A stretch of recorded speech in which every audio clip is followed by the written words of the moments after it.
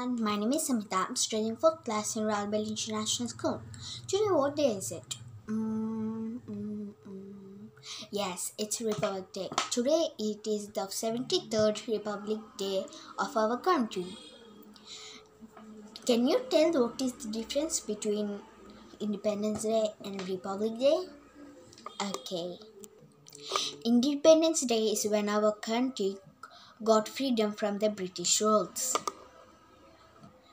That was on 15th of August 1947. After independence of the British rule, on 26th January 1950, our own book of rules was written. That book is called the Constitution of India. Do you know who wrote that book? That book is written by Dr. B.R. Ambedkar. Now, how do we celebrate Republic Day?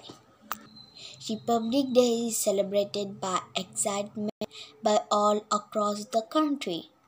Republic Day is more special to schools and students. In schools, students gather in the assembly and prayer. After that, they'll celebrate Republic Day with flags and all.